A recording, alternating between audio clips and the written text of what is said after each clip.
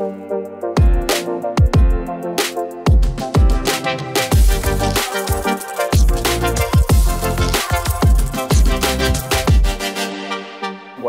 Allende, que además es el presidente de la Comisión de Minería de la Cámara Baja. Bienvenido, Walberto, un gusto como siempre. Muchas gracias. Decíamos, es la semana más minera de todas. San Juan va a ser epicentro nuevamente, ya consolidado como uno de los distritos, uno de los territorios más atractivos, más atrayentes para las grandes inversiones. Hay un clima favorable a pesar del cambio de gobierno, ¿no? Digo, una política de Estado, evidentemente, ¿no?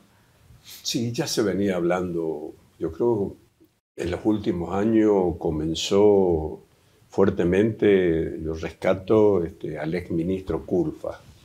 Él fue el que comenzó a hablar fuertemente, después por supuesto el mismo presidente, Sergio Massa también, pero Culfa fue el que en todos los ámbitos, dentro de la Argentina y fuera de la Argentina, comenzó a hablar fuertemente de transformar el potencial minero de la Argentina en una realidad. Además, estuvo en San Juan, visitó Veladero. Sí, ¿no? recuerdo. Entonces de ahí había, y por supuesto, luego con la llegada de este gobierno también se le ha dado un fuerte impulso a lo que puede ser esta minería que nos cuesta tanto poder desarrollarla, ¿no? Y bueno, a partir del próximo martes, San Juan va a ser también el epicentro un poco a nivel mundial. Van a venir varios empresarios y representantes, embajadores de distintos países y por supuesto desde la Argentina va a ser el epicentro en esta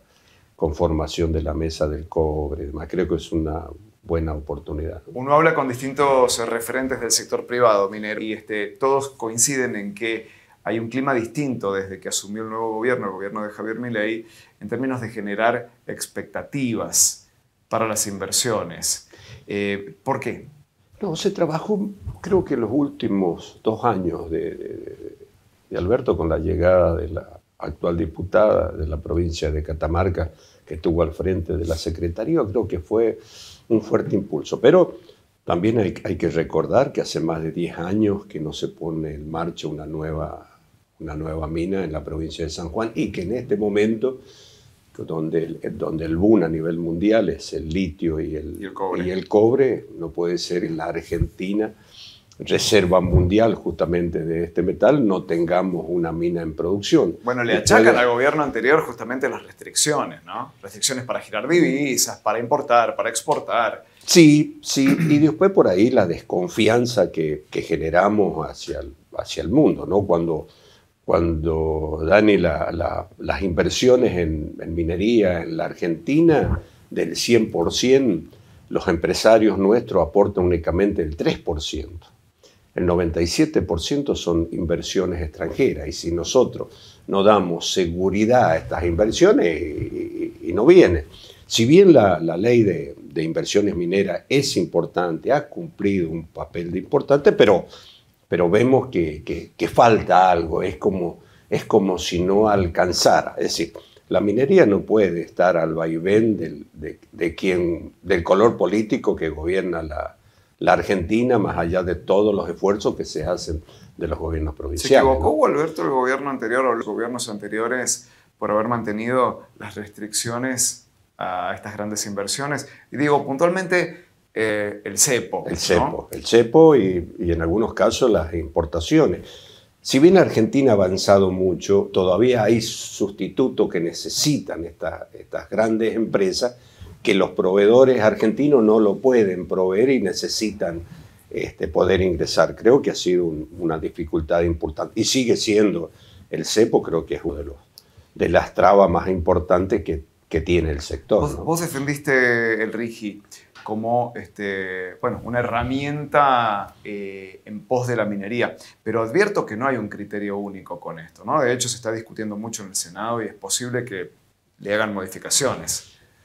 Nosotros votamos, es decir, compartimos para nada lo que es la ley base y el aspecto fiscal, varios de ellos, que tienen que ver con blanqueo, con terminar con la moratoria previsional, con la reforma laboral, con las privatizaciones, con delegar facultades que la verdad que nos llama la atención, poder entregar las facultades al presidente, facultades que tiene el Congreso. Nosotros apoyamos este solo capítulo. Hay que recordar que cómo se llegó al recinto. No ha habido un debate previo. No se puede discutir en un plenario de comisiones de 2 horas casi 300 leyes, porque modifica un montón de leyes, ¿no? No hubo debate. Conocimos a último momento, recuerda vos que estaba convocado el plenario de comisiones y todavía estaban negociando con aquellos denominados bloques dialoguistas. Sí, sí. Con nosotros cero de diálogo. Nosotros teníamos reparo a esta ley. No se nos permitió ingresar lo que nosotros sugeríamos. Nosotros también en labor parlamentaria queríamos que en la sesión se tratara artículo por artículo. Convinieron ellos con esta mayoría en contra de lo que era el bloque nuestro de izquierda y demás, era que se tratara artículo por artículo. No podíamos tratar capítulo por capítulo tal cual se trató. Que fue a libro cerrado. A libro cerrado. Sí. Y además, Dani, con la imposición que en cada capítulo un solo representante de ese bloque podía hacer uso de la palabra. Recordemos que el bloque nuestro tiene 96 diputados y una diversidad de opiniones en distintos temas. Y sobre todo en materia minera. Ni siquiera tuvimos la posibilidad de poder manifestar el por qué acompañábamos y el por qué estábamos en desacuerdo en varios de los artículos. Pero votamos en consecuencia lo que ha sido el justicialismo de los últimos 20 años en San Juan defendiendo la minería hasta el punto tal que San Juan junto con Santa Cruz son las únicas, creo, provincias conocidas como provincias mineras. ¿Se está haciendo minería en otras provincias? Sí, pero no son provincias mineras como en el caso de San Juan y Santa Cruz. Entonces, en consecuencia, lo que ha pasado en los últimos años, que se defendió fuertemente desde las 3 gestiones de José Luis Gioja, mala de Uñac, con todo lo que pasó en el medio, derrame y demás, sí. Fue muy fuerte el apoyo del justicialismo a la minería en San Juan. Además, ¿pensás que votar en contra del RIGI era desdecirse de eso? Era desdecirse y no podíamos votar ante una posibilidad, porque no garantiza que van a llegar los fondos, pero ante una posibilidad que varias veces lo hemos conversado. San Juan es muy difícil desarrollar si no se desarrolla la minería. Nosotros necesitamos desarrollar la minería con todo lo que significa. El problema del RIGI, ¿no? es que aparentemente da un abanico de libertades que podría terminar complicando a los proveedores locales, ¿no? Va a haber una que nosotros hemos acercado a través del senador, hemos acercado las inquietudes que teníamos nosotros. De Uñac que hemos recabado de las propias cámaras. Si las cámaras apoyaban fuertemente desde la industria vitivinícola, pasando por todos los estratos de la vida económica de la provincia de San Juan, recibimos de todo, que era muy necesario, porque un poco lo que estoy diciendo, es impensado desarrollar San Juan si no desarrollamos la minería. La minería tiene que acompañar el desarrollo. Entonces hemos recibido también de ellos, de la Unión Industrial, de todo, algunas sugerencias. Esas las hemos acercado a través del senador Uñal, lo hemos acercado en esta reunión que se están llevando a cabo, analizando. Creemos que hay artículos que hay que modificar. Por ejemplo. Darle más seguridad a los proveedores nuestros, a la industria nacional, a las pymes. Si bien poniendo en marcha lo que sea un solo proyecto, que es José María y después Los Azules, que está muy cerca, San Juan no va a poder no va a poder abastecer con lo que de hecho ya está sucediendo, ¿no? Tenemos varios representantes de otras cámaras, de otras provincias que están participando actualmente proveyendo, pero no va a poder ni siquiera la mano de obra. No estamos preparados nosotros para poder colocar a trabajar 6.000, 7.000 trabajadores más todo lo que va a necesitar la minería en San Juan. Walberto, un gran desafío. ¿Te dolieron las imputaciones, las acusaciones de los compañeros, de los justicialistas, que han hablado de traición, han hablado de arriar las banderas? Lo que pasa es que creo que hay temas que hay que discutirlos y hay que conocer el porqué. Primero mirando la historia, un poco lo que yo decía, lo que ha hecho el justicialismo. Si hay yo me referencio en ellos dos, si han habido dos dirigentes que han tenido la responsabilidad de gobernar la provincia, tanto Gioja como Uñá, fueron fuertes defensores. No podemos negar en la actualidad, digamos, en el Estado Nacional y fuera de la Argentina, recorriendo el mundo hablando de la minería en San Juan. Tampoco nos podemos olvidar, luego del derrame, la decisión política que tuvo Uñac en parar, en sancionar a la empresa, y eso tuvo una repercusión a nivel mundial. Yo creo que hay que conocer el por qué llegamos a esto. Ahora, si mezclamos otras cuestiones políticas con nuestro visionario, bueno, es muy difícil que se pueda hacer. Ahora también, yo escuchaba por ahí, no hay que olvidar el rol del justicialismo y de algunos dirigentes de la década del 90, ¿no? Por eso cuando vos escuchás Vende Patria y demás, nosotros no hemos votado vendiendo la patria ni somos traidores al movimiento. Somos consecuentes con nuestro pensamiento, más allá del rol que tenemos ahora. ¿Sí? No se puede opinar de una manera hasta el 10 de diciembre, hace 5 meses atrás, y ahora opinar de otra manera. ¿Sí? Creo que hay que ser consecuente con esto, más allá del rol o el espacio político que podemos tener nosotros, y en este caso el espacio político en el cual se encuentra el gobernador de la provincia. ¿No? Creo que siempre dijimos que primero estaban los intereses de San Juan por sobre los partidarios. Y además no nos olvidemos, nosotros, el justicialismo es gobierno en 15 municipios en la provincia, que no es un tema menor. La economía de San Juan va a mejorar también la gestión de ellos en cada uno de los departamentos, ¿no? Walberto, a ver, hay varios otros aspectos, vamos a tener que ir abreviando porque si no vamos a hacer una maratón interminable hoy. Pero bueno, ha quedado pendiente el capítulo de las tarifas. Walberto Allende estuvo muy involucrado, ya desde la gestión anterior, está transitando su segundo mandato. Le tocó convivir con el mandato de Macri, aquel sincerato de tarifas que implicó un incremento exponencial, y hoy vamos encaminados hacia lo mismo. ¿Qué va a pasar con la tarifa del gas específicamente? La tarifa del gas nos ha sorprendido ahora con el aumento del cargo fijo, que eso licúa el beneficio que tienen de la zona fría, ¿no?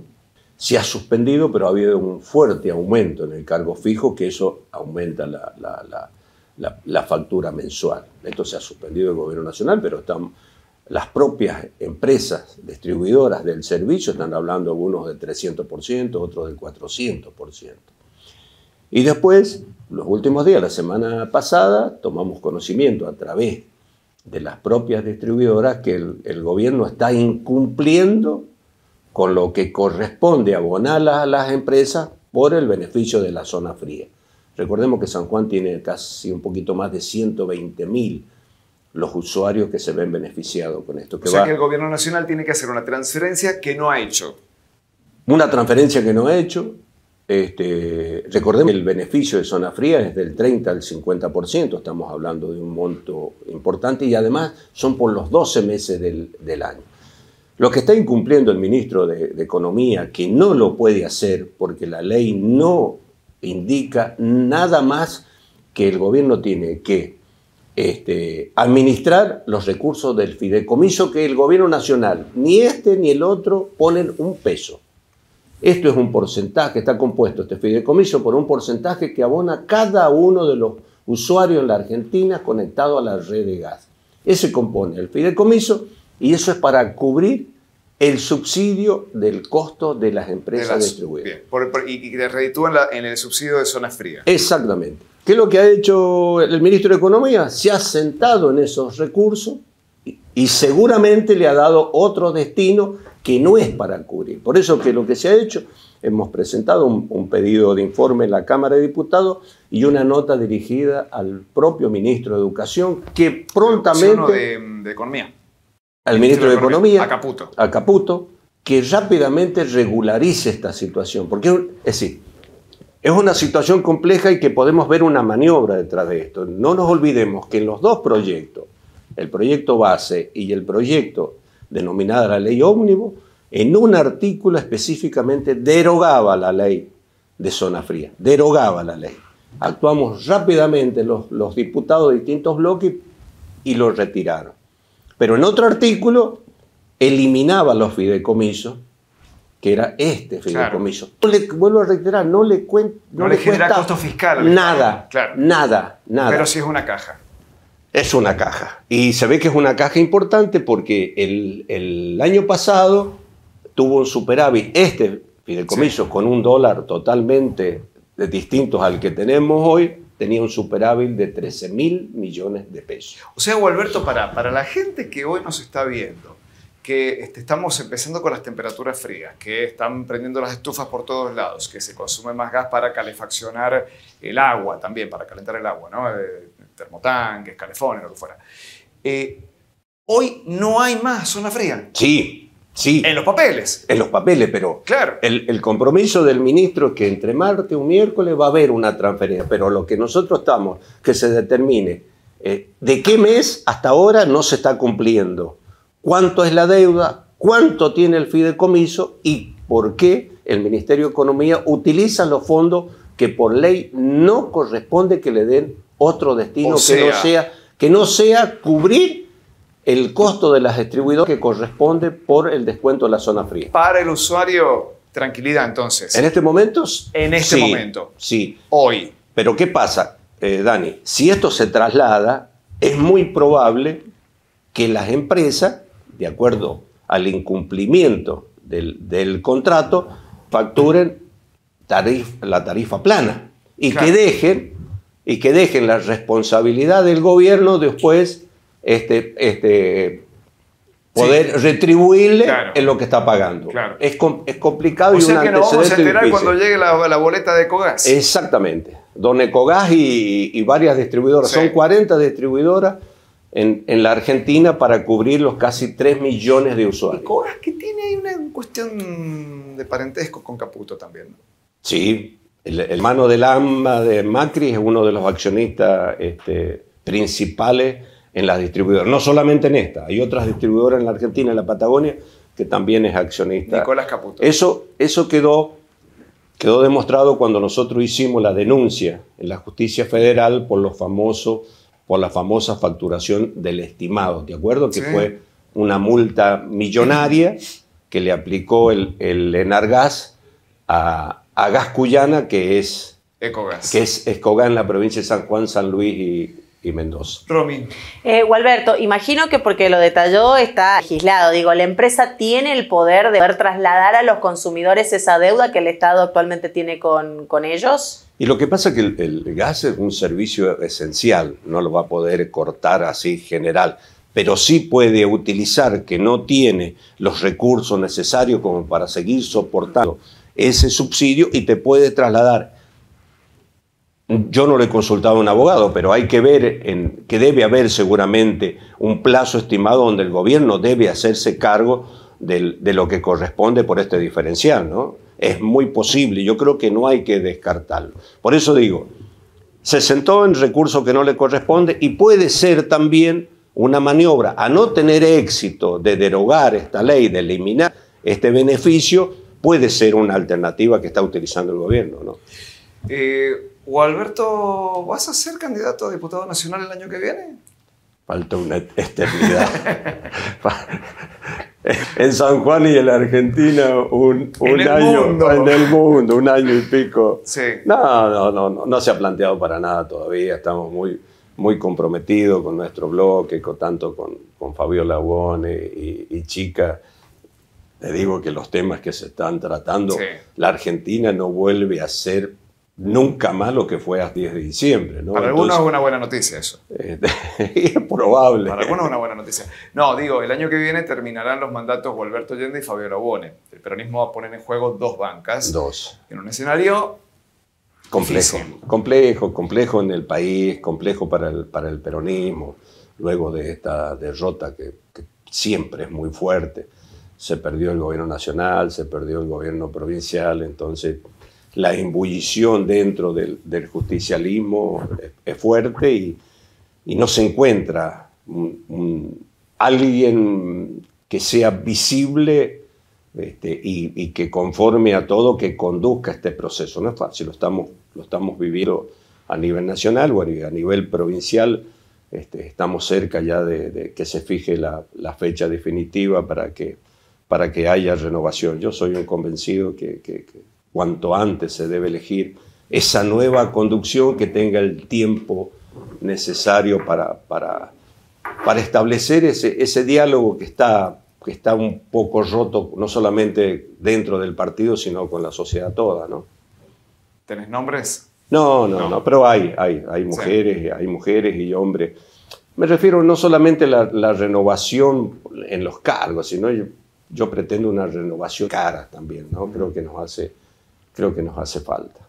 Walberto, muchas gracias. No, gracias. Walberto Allende, diputado nacional, pasó por aquí, por Banda Ancha, por Canal 13. Hacemos una pausa, ya volvemos.